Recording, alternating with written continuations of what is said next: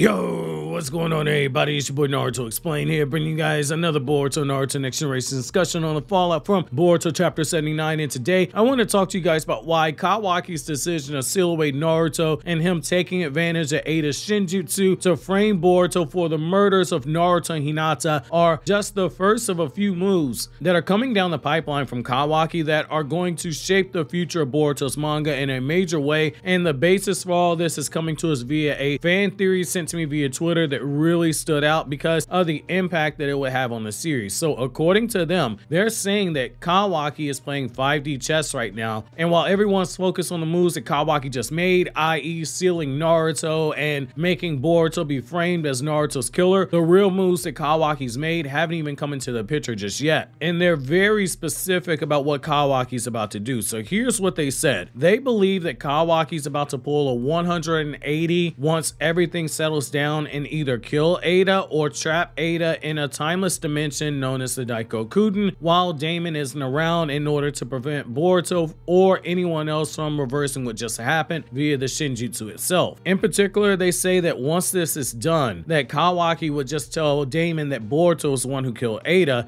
making Daemon direct all of his anger and strength towards Boruto. Now, longtime viewers know exactly why I love this suggestion. I've been saying for almost a year now, I believe that Kawaki will end up turning on Ada at some point in the series because of that trope, you know, love kills, love betrays. Ada is seeking love and winds up finding someone that she falls in love with who can actually love her in return, and they actually end up betraying her, potentially even killing her. But I didn't have anything thought out beyond Kawaki just gets to a point where Ada outlives her uselessness to him and Kawaki just throws her away, either by betraying her or outright killing her. This suggestion right here, it narratively is something that can actually work. Look at all the foreshadowing that we've had since Ada has debuted in the manga. She said that Otsutsuki could kill her. Just after Ada said this was the case, Amato flat out tells Kawaki that even after losing the Karma Seal, his body is still genetically Otsutsuki, something that Ada said as well, that Boruto and Kawaki are immune to her because of that, and therefore they could actually kill her. Code at one point in the series tells Ada it's not wise to be around Kawaki alone because Kawaki could kill her. But we as the audience, just like Ada, wrote off what Code saying is merely Code being jealous of Kawaki yet again. You know, simple Lord Code mad that Ada's walls belong to Kawaki. However, the foreshadowing continued to get layered on even thicker with the reveal that Daemon was being super cautious around Boruto and Kawaki because he viewed them as threats to Ada, part of why he was so quick to assert his dominance over the two of them by bullying them when he first met them. It was to make the law be known. You touch my sister and I'm going to kill you. Kawaki has already tried to fight Daemon and he lost. Kawaki knows that Boruto's in the same boat as him. Neither of them could actually beat Daemon if it came down to it as they are right now. Kawaki currently has the entire village looking for Boruto, but if it ever gets to a point where it looks like Boruto's going to escape, Kawaki needs another backup plan that keeps him from going after Boruto directly, or at least until he's able to hedge his bets in order to make sure that nobody gets in his way. Right now, Ada is alone with Kawaki. The idea that Kawaki doesn't kill Ada but steals her away to prevent anyone from reversing the shinjutsu, or he uses his karma to place her into another dimension, it isn't that crazy to think that Kawaki would go this far. The guy was waiting at Naruto's home in the shadows, waiting for Boruto so he could kill him before he actually went to the Hokage monument and just tried to kill Boruto there. So this doesn't feel like something that Kawaki would be above doing. It lets him keep Ada in either a place where he can continue to use her Simrigan. He could place her in the Daikokuden if he isn't sure that Ada and Daemon have some type of a power that allows them to communicate, but so far there's no indication that that's actually the case because Daemon freaked out when Ada flew away. So it's possible that we see something else take place where Kawaki keeps her around solely to take advantage of her visual powers while also keeping her someplace that no one else has access to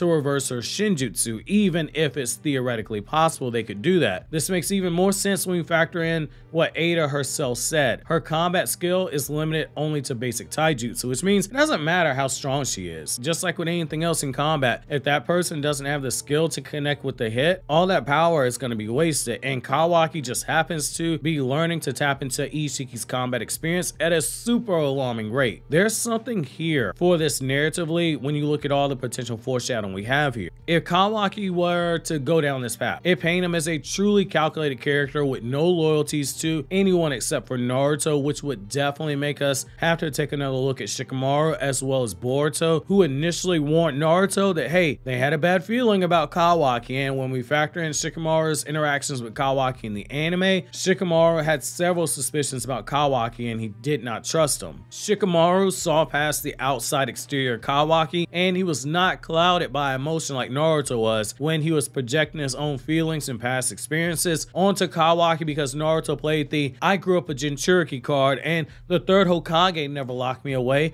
I could never do this to Kawaki. We're now seeing that Shikamaru and Boruto were right. Kawaki is extremely dangerous. Narratively, it does one more thing in the sense that for Ada and Kawaki's relationship, it pushes it a little further, because now it puts Ada in a situation where if this does happen, or if it is something that Kawaki's contemplating, she's going to have to find another way to be of value to Kawaki besides having those magic eyes that can see everything when she cuts them on. For Boruto, if Kawaki does go this route, Daemon is the last person I'd personally want coming after me if I was Boruto. Even if you know how his shinjutsu works with the reflection, it's a matter of the fact that Daemon, when playing around, left you unconscious. Imagine with a truly bloodlusted Daemon, he break Boruto even faster than Brock Lesnar broke Cody Rhodes on Raw after Mania, where the only thing missing from that scene was the rubber chicken someone threw in the ring next to Cody's body after Roman pinned him the night before. A bloodlusted Daemon versus Boruto, that gets ugly very quickly. Having Boruto be hunted down by Daemon, it will be a true chef's kiss when we consider what Kawaki's doing, because it will be a true checkmate for Kawaki in his plan to have Boruto killed. Now, the only reason why I hesitate just a little bit on this